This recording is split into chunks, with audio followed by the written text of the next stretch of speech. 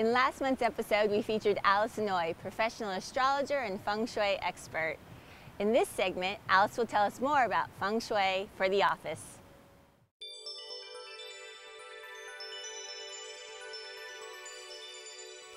I work with businesses by both looking at the owner's personal individual cycles because he's the leader of the business, as well as looking at the environment and see how the environment can also affect the employees and the energy flow of the business.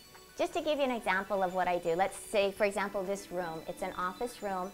It's a wonderful space, but how do we make it warmer, more energetic? Because we want the environment to feed us instead of have it drain us. So one thing I always say is plants. Just having some life force inside a room will help to support you. This desk is in an excellent position because when you're sitting at the desk, you have the eye to the door. This is an executive position of a desk. When you are in your home starting a business, you want to position yourself as if you were an executive to begin that energy already. A feng shui tip I love to tell people is pay attention to the chair you sit on. Your chair is your support, and think about it. The secretaries will have chairs with no arms and maybe a small back. A manager will have a mid-back with arms. The executive chair, the back is fully supported. You want to sit in a chair that fully supports you to move your business to that executive level. So don't just sit on a little stool in your room when you're starting your business. Get a chair that feels at the level that you want to operate at.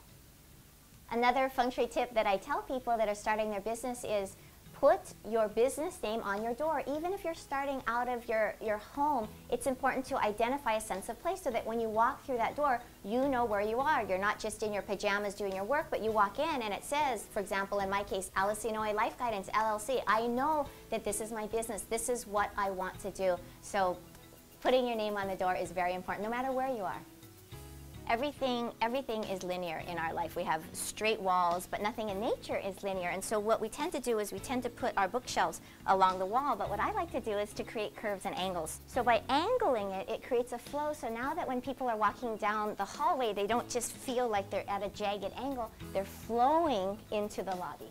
My significant other is Alan Wong, and I was with him during this time change in my life, and one thing that he taught me was to find something that you love to do and be the best at what you do. And he's been a great role model professionally in how he runs his business to always offer the best service, the finest of everything. And I try to do that as well, and I think people really love quality, so whether it's quality information or quality food. So that's been really wonderful, and Alan was very supportive of all that I did, so I was able to use what I've learned, astrology, feng shui, to work with him. But that literally was just a part of working with many, many businesses, not just in Hawaii, but throughout the world.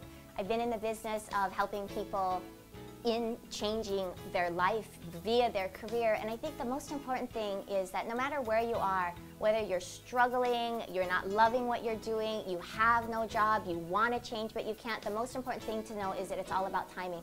When the time is right, it will happen, whether it's forced and you have no control over it, or whether you finally get the courage to make that change. But it's all about timing. So if you're in a space right now where things aren't happening, just keep knowing that if you can just feel your heart and find what you want to do, that things will open up. And I see it happen day after day.